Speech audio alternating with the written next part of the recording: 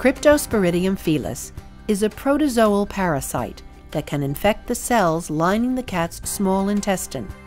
Cats become infected with Cryptosporidium by ingesting oocysts that are shed in the feces of an infected cat.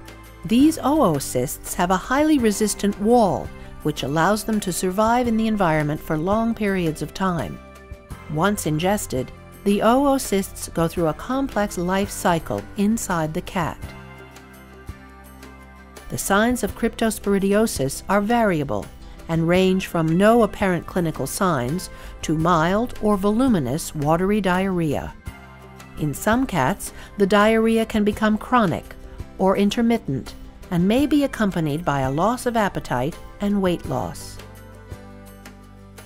Signs tend to be most severe in kittens and cats with weakened immune systems. To diagnose Cryptosporidium, oocysts in the cat's feces can be identified using centrifugal flotation. Sometimes Cryptosporidium infections are diagnosed by identifying the parasite's proteins in the stool.